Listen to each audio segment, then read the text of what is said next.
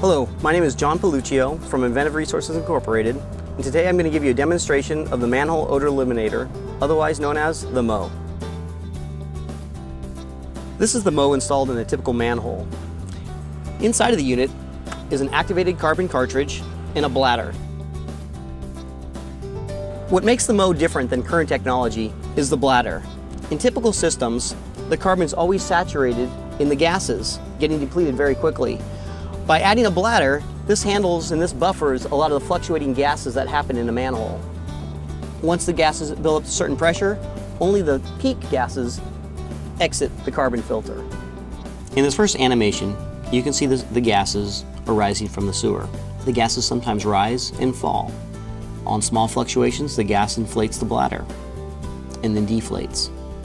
But all of a sudden you get a spike, and when that spike hits, the bladder inflates, opening the small pressure relief valve, and the sewer gases exit through the carbon filter to the atmosphere. To install the unit, after the manhole's cover is removed, you simply drop the unit in. The carbon cartridge is the only part you need to replace as needed.